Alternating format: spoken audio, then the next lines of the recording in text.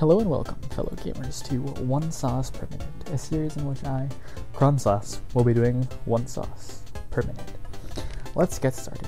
HunieCam Studio 100 is a game dev simulator-like, except instead of making video games, you get to play one, about managing camgirls. For the uninformed, a camgirl is someone who does things on camera for the pleasure and sweet, sweet cash of their viewers. As HunieCam Studio Ghibli shows us, this includes things such as drinking water, eating cakes, kicking their drug/alcohol habits, doing alchemy, reading, and much, much more. When they're not busy raking in cash or accruing legions of fans, you can send them to luxurious day spas to have some R&R, to the store to enjoy shopping sprees, or even to a 5-star hotel to indulge in some of life's finer pleasures. This is all for the end goal of, at the end of 21 days, having as many fans and healthy girls as possible. It's nice to see a game with such a positive message for women after dealing with garbage, overtly sex-focused games such as HuniePop and Senran Kagura Ascension out there.